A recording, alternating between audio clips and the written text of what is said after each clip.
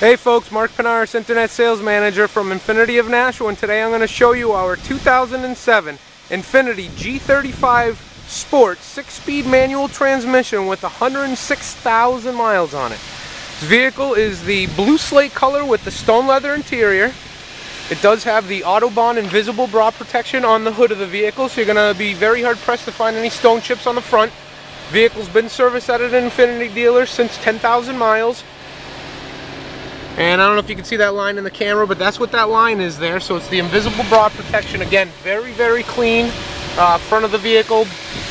Newer tires. Right now I'm showing you the driver's side front tire and alloy wheels, showing you that there's no curbing. These are the 18-inch tires and wheels. These are Michelin tires, one of the best that are available. Showing you the tire tread depth, as you can see. Plenty of tire tread depth. Tires were just replaced. You can still see the nubs on the outsides.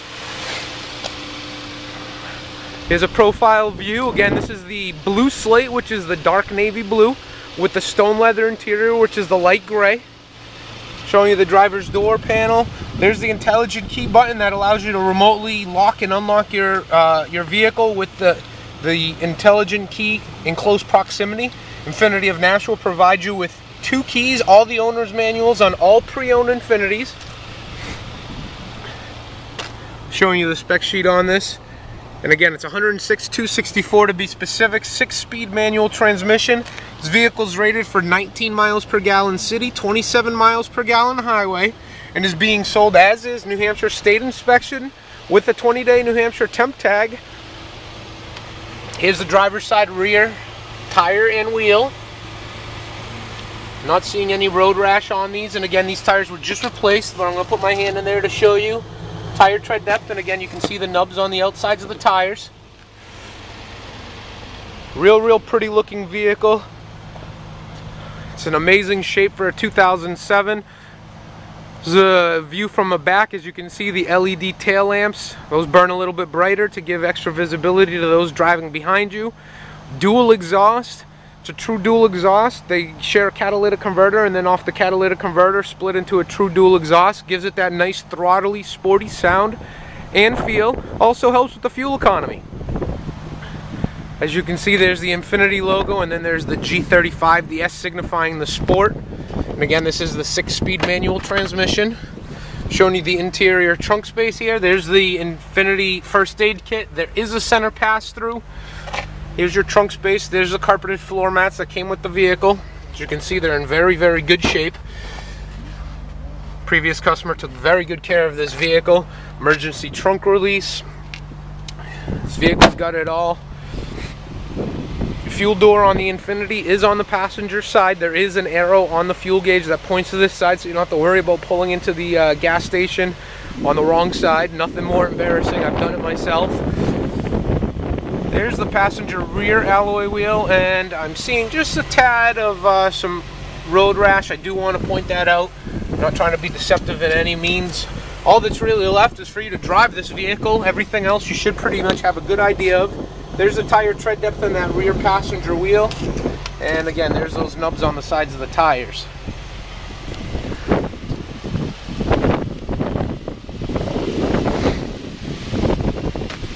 And here's your passenger front alloy wheel. This one looks like it's in great shape. Not seeing any road rash on that. And this is going to give you the best indication of tire tread depth. Brand new. And there's the nubs on the sides of the tires. You can also see that protective film on the side here. Not only does it go on the nose of the vehicle all the way down to the bottom, but it also goes on the side rear view mirrors to help protect that as well. I'm going to go ahead and pop open the hood, show you underneath the engine compartment. This is a 3.5 liter V6 engine. It's an award-winning engine for Infiniti and has been for quite some time. And you can see it's very clean underneath the engine compartment. There's a separate firewall compartment for the battery to the vehicle. And on the opposite side, you also have a separate firewall for the brake fluid. That's designed purposely to keep it from the extreme heat of the engine causing brake fade or premature breakdown of the vehicle's battery. Your fluid level containers, you can see there's the power steering fluid. The washer fluid is probably the only level that you can't see because the neck does go down underneath. It's concealed, but there is a light that comes on the dash indicating that your washer fluid is getting low. That's where you would put the engine coolant. There's the thermostat cap, engine oil dipstick, 5W30 conventional motor oil. Nothing fancy about this. You don't need a synthetic oil, although if you want to put synthetic in, you're by all means more than welcome to. We recommend oil changes every 3 months or 3,750 miles. A tire rotation every other oil change. And about once a year we recommend you replace both engine air filters. Here's one here, there's the other one there. That just helps the vehicle breathe a little bit better, adding into the fuel economy. And again, the dual engine air filters, just like the dual exhaust, helps the vehicle get that nice throttly sound. We also recommend replacing the cabin air filter. That keeps the dust and pollen from entering the inside of the vehicle. So if you suffer from allergies or you're an asthmatic customer, you'll find that this is very, very beneficial for you. Dual hood latches, I point that out, the significance of that, because most accidents, front end accidents, God forbid if it did happen, are usually offset, not right smack dab in the middle. So this is designed to not have the engine come crunching up. You'll also see dual gas shocks, no prop rods to mess around with. I'm gonna go ahead and close that up and continue with my presentation here. As you can see, it does have the factory moonroof. It also has the Bose audio system, the sport seats. And the sport seats, what this does for both front passenger and driver, there's a manual thigh extender, so for those long trips, you can extend that out and you don't have to worry about your feet falling, or your legs falling asleep. Very clean. It's got the Shoto aluminum finish on the dash panel, on the door panels. Very clean, automatic up and down express windows. Heated outside mirrors. I'm going to go ahead and open up the rear for you. Plenty of space in the back. It does have the latch system, so if you do have little ones, the lower tethers are here, and there are the top tethers as well. As you can see, there's one of the Bose speakers. Bose is one of the best sound manufacturers around, and we're fortunate enough to have that in the Infinitis. You'll also notice 3-point seatbelts in all seating positions in the back with assistance handles. A very clean interior, not smelling any presence of any foul odors, not seeing any staining on the seats. There's a glimpse of the moonroof and what it looks like from the back seat.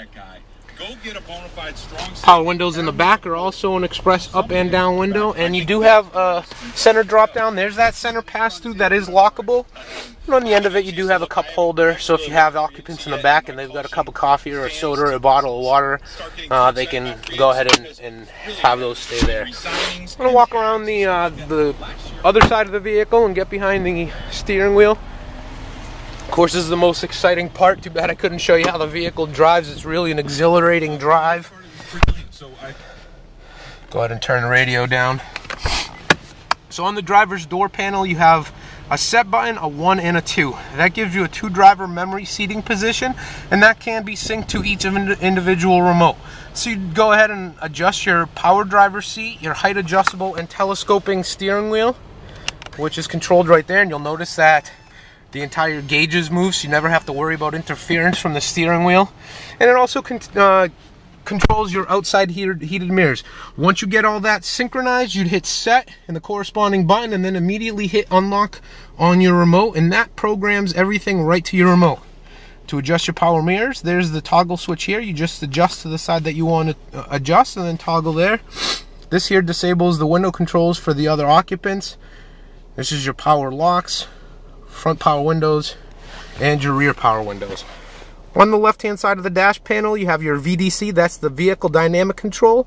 Works in conjunction with the anti-lock braking system. And then there's your trunk release on the inside. This little port here is where you would stick your intelligent key, button side face up, to be able to have the vehicle start in the event that the battery's died. It will not recharge the battery, but it will communicate with the vehicle's computer system, letting it know that the key is active and present, and it's okay to operate the vehicle. Again, we do provide you with 2 keys with the remotes integrated right in, and all the books and manuals with your vehicle. Here's a look at the gauges. On the far left hand side, you have your temperature gauge. Just to the right of that is the tachometer. In the center, you can see is our odometer as well as our information display, and the vehicle currently reads 106,264 for miles. It's a balmy 29 degrees. And there's our speedometer and our fuel gauge. There's that arrow that I mentioned to you right in the top part of the fuel gauge that points with the arrow to the right hand side of the vehicle as a friendly reminder to let you know that your fuel gauge is, your fuel door is on the passenger side. Vehicle is equipped with automatic headlights. They are xenon headlights for both high and low beams. Those are the ones that burn a lot brighter, giving you extra visibility, and you'll really appreciate those on those dark New England nights. The fog lights are halogen beamed fog lights, and in order to operate those, either the automatic lights have to be turned on and the lights have to be activated, meaning it needs to be dark enough, or you have to override the system to manually turn the fog lights on. Plenty of controls on the steering wheel. On the left-hand side, we have a lot of our, I guess, comfort settings for your radio and so on and so forth. And you can see if by pushing the buttons, toggling between the different radio presets. The up and down arrows allow me to toggle between those presets. If I push them up or down once, it goes to the previous or the next preset bank. If I push up and hold, then it'll give me my scan. Self-explanatory here. Those are your volume controls, and you'll notice volume picks up, it goes down. There's the Bluetooth activated cell phone service that comes with the Infiniti. You can pair up to 5 Bluetooth enabled telephones per vehicle. And on the opposite side, we have our factory cruise control. You push the cruise control button, cruise will illuminate on the dash right above the outside temperature display, telling you that the cruise is now ready to be set. You get to your desired speed, you'd set it by pushing this, push up to accelerate, down to decelerate. Notice is the start-stop button. Because our keys are non-mechanical keys, they're the intelligent keys done by Infiniti, the vehicle is a push-button start. In order to start the vehicle, because it is the 6-speed, you'll want to certainly make sure that you're in neutral. You'll go ahead and depress the clutch as well as the the start-stop button at the same exact time. In order to turn the vehicle off, you just push the start-stop button. Got your wipers, one click up from the off position is a quick swipe, and then you have your intermittent from the off position. One click down is your intermittent with variable speeds, and then all 2 down is a low constant, and all the way down is your high constant. Got your information display right in the center. There's your various radio control buttons, your dash dimmer if you want to adjust that. Status tells you what's going on, distance to empty. 6-disc in-dash CD player. In order to load, you'll see the load button here, and then it'll obviously ask me which number I want to load. 1, 2, 3, 4, 5, 6. Obviously, if there's a disc in slot number 1, I can't put it in there. And to eject, you would just do this. Now, it would also ask you which ones you want to eject. You have a dual climate control, which is real nice, especially if there's 2 occupants in the vehicle, with independent temperature settings. This would control the driver's side, and on this side here, you control the passenger side. By hitting the mode button, that changes where the air will actually go to. As you can see, the right side is set at 86, the left side is set to 76. If I push the button on the right hand side, it'll actually adjust the fan speed, and you can see that now in the lower part of the screen. So it'll adjust the fan speed, and you may be even able to hear it. So what it does, it works very similar to the thermostat in your home. It'll compensate for the interior cabin temperature and adjust it accordingly so that the driver's side is set to about 76 and the passenger side is set to 86. As it reaches its temperature, the fan speed will back down, and it'll just continue to pump in some ambient air. To turn that off, you can either do that by hitting the speed control or just by pushing the button. I'll do it this way here so I can go ahead and turn down the fan speed. Now, if I want the entire cabin of the vehicle to be one steady temperature, all I would do is hit this button here. And you'll see by hitting that, it's dual, both passenger and driver settings are set to the same. There's the heated seat controls for the driver and the passenger for those cold mornings. There's the short throw shifter, the emergency brake, HomeLink universal transceiver with a built-in compass, and it is an auto-dimming rear view mirror. That's what that little green light is. And there's the factory power moonroof. with one-touch operation. As you can see, my finger's not on the button. It opened it all the way back, and one button to also close it. It does have the manual retractable shade, and you also have a venting feature. So if you just want to let a little bit of the air in, you do have that ability as well. And again, folks, this has been our 2007 Infiniti G35 6-speed manual Sport, being offered by Infiniti of Nashua with 106,264 miles. My name is Mark Canars. Thank you and have a wonderful day.